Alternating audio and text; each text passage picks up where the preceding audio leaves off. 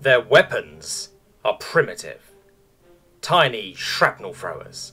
They don't stand a chance against our plasma bolts and lightning cannons.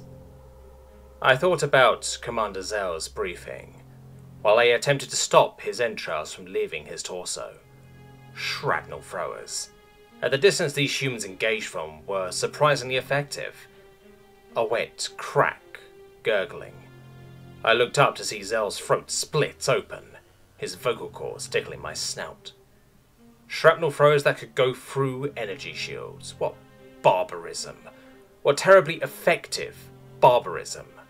Our shields were built to withstand the kinetic energy of rail weapons used by the Koollman. Human shrapnel was much slower. It bypassed our shields by being less advanced. Ironic. Our greatest strength became a weakness. Humans fought with no honor. Our champion challenged them to single combat as is customary, only to be turned into wet paste by a hail of shrapnel and explosions. Our ships will burn their planet until it is glass. The Imperial destroyers gathered, and I prepared to escape into the safety of their bows. As I looked up, I heard the sky crack. Human ships flew with white trails behind, their weaponry ineffective against destroyer armor.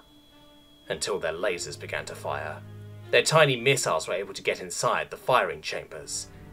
Our destroyers exploded.